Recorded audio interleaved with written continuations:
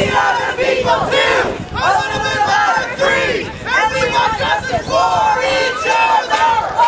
We are the people too! A little bit Part-3! And we want justice for each other! Okay, hello everybody. My name is Bill Kavanagh, and I'm here with the St. John's chapter of the Council of Canadians. For those of you who don't know, let me just briefly tell you who we are, who the Council, what the Council of Canadians is all about. We're a non-partisan group, and we are the largest citizens organisation in the country. Okay, and we make it our business to do things like we're doing here today. Okay, it's about civil society and promoting progressive policies on things from energy, okay, to the environment, to water, to human rights. Okay? And why, you might ask, why is the Council of Canadians interested in a rally like this? Well, in our vision statement, we promote a living democracy. And I want to briefly do something now that I think it's important to do as members of civil society. And I also want to do it to remind government. And what I want to do is remind people and government what democracy actually is. The true democracy, by definition, is government. And when I say government, I don't want you to picture this building or ones like it or the people in it. But democracy is government where we all have a say in what our policies and our laws are and where we go. Okay, that's what true democracy is. Government needs to remember that.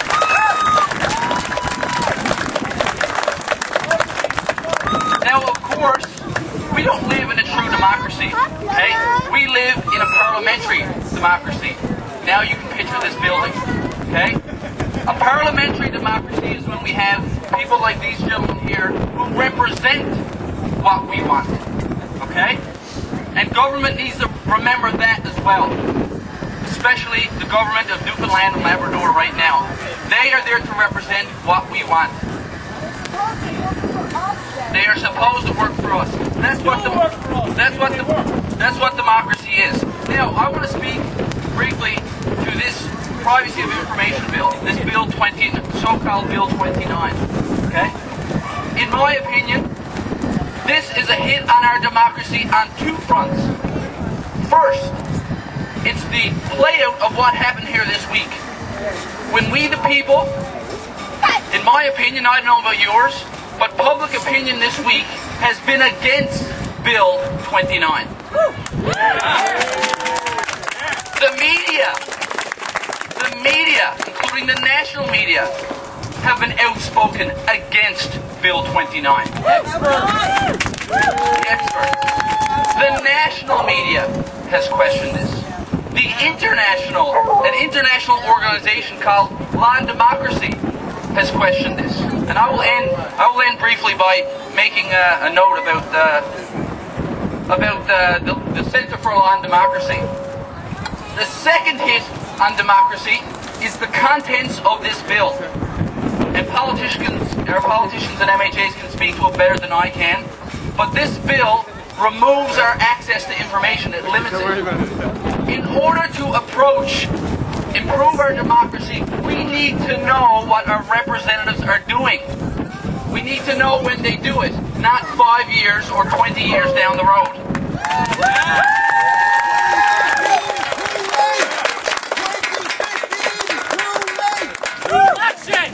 Now I want to end, I'm sure most people here have heard about the report that the Centre for Law and Democracy has done. An international reputed body, okay?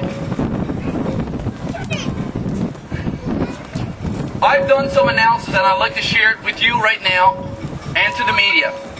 Because we have all been distracted from what the Centre for Law and Democracy has told us. Okay? We got distracted in the House of Assembly by exchanges between MHAs and maybe some unparliamentary language possibly.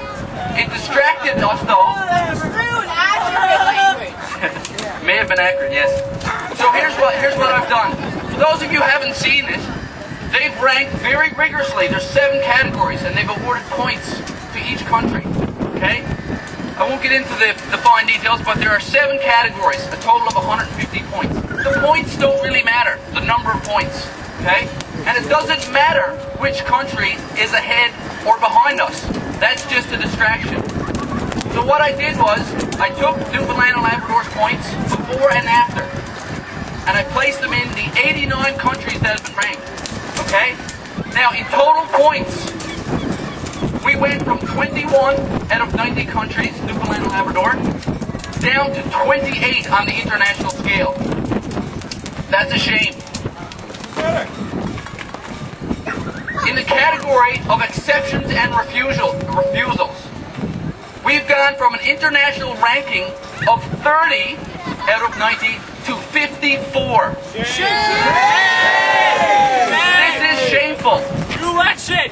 And what the media needs to know, needs to report, and what you need to know, again, it's not important which countries are ahead or behind us, or exactly how many points we had before or after. It's the direction we're moving.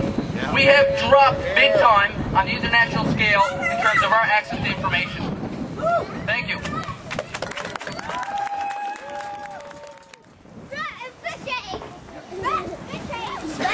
Hey there, my name's Jenny Nolan, and I'm here to read a speech about Junior Rogers. Fortified that you have coming in because he wrote something really beautiful, and I'm just going to read it out if that's okay. I've asked much, so I'll wait right out to you. He says here, although I'm in another part of the island today, I'm certainly here in spirit. Today I'm proud. I'm proud of the people of Newfoundland and Labrador. I'm proud of everyone who called into the open line to show and register opposition to Bill 29. I'm proud of everyone who wrote an email to the Dugardale government telling them that the freedom of information is one of the foundations of democracy.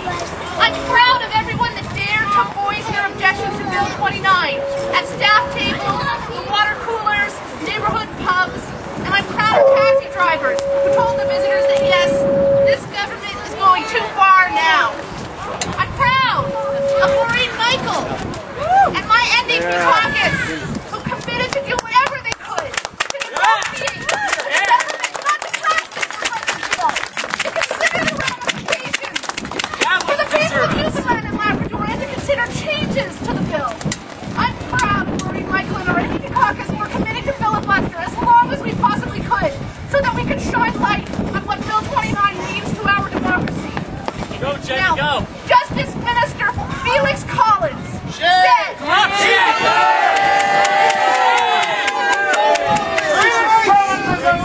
Justice Minister Felix Collins said during the debate that now the people who want to do business with us have better protection. What do they need to protect that isn't already protected in the current Access to Information Protection Privacy Act? Step down! Yes. Treason! Limiting freedom to information, as this bill does, is a government protecting itself from its own people. Promising the most in freedom of information, and it's taking away the most. We are in a very important time in the history of our province. We're at the cusp of making some of the most significant decisions that will affect generations to come. It's a good time, a prosperous time, but a time that requires every decision to be guided by the principles of social justice and equality. The Access to Information Protection Privacy Act, in conjunction with a strong and empowered Information Privacy Commissioner, will help us to ensure and determine that those principles are upheld at these major decisions. I'm proud of each and every person who's joined us here today. My friends, the very proposal of Bill 29 has undermined the confidence and trust in our political system, in the Executive Council, in our government. It's created political alienation. And I assure you, this will not work. We will not accept political alienation. We will push back. Let us, each and every one of us, commit to continue to raise our voices at the dinner table, at the staff table, at the water cooler, in the neighborhood pub. And let this government who promised the most transparency and yet is now closing the records for public scrutiny, that we will not be shut out and we will not be silenced. Let's all work to turn this alienation into a political nation, a movement of citizens and who knows and understands the consequences of decisions that made in this House, and let us work to ensure that each decision is made and based on principles of social justice equality for all. In solidarity, Jerry.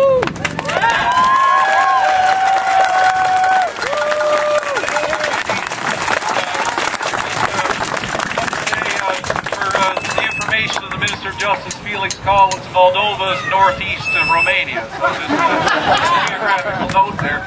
You can't read or write anyways. The Liberals worked really hard on this as well. I was just wondering if there was somebody here from their office who might want to just come up and bring greetings as well.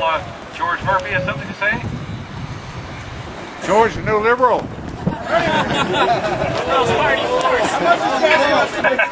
how much is gas cost? We're talking about gas of a different kind here today. We're talking about bill-29, so I'll leave the unleaded out. We know that our freedoms are at a premium here today. But I want to thank you all for coming out as well, and I want to thank our Liberal brothers as well on the same side of the House for using their voices, along with our voices, to talk about our discontent with this bill-29, a bill that is so regressive. I don't know which country we're in, but we're going to have to ask Felix Collins what he wants to call us. At the same time as that, I'd like to tell you all that perhaps the one thing that we should do for the progressive conservatives and the stand that they're taking is to take up a collection so that we can subscribe them to National Geographic so that we can tell them all where to go in 2015. In the House, and if they don't regress it. They need to regress this bill, they need to consult with the people. The simple fact is that if we had to have standing committees working in this province, we would not be standing here today. We would not be standing here today. We all have voices. We deserve to have each one of our members of the House of Assembly represent the needs of us as a people. We do not see that in Bill 29. We see regression. We see oppression. And most of all, we see support. Support for companies. Welcome to Newfoundland and Labrador Incorporated, ladies and gentlemen. This is happening right now before our very eyes. At a branch of our history where we have major projects happening like Muskrat Falls, you no longer have a say because they can stamp it as a cabinet secret. How does debate on the future of the province as a people, how is that supposed to happen with the regressive policy like Bill 29 represents? I ask you. We know where we're going. We're gone down a rabbit hole, and it's even been happening even all the ways back since the 1980s when freedom of information legislation was first passed, I guess, in this particular case by the federal government and the provincial government here in 1981. We need review of privacy legislation, but we need openness and transparency so that the people can be well represented at the same time. The fight will continue. The petition will be passed around. I think there's already a lot of names on it. We hope that you take it and you send it province-wide.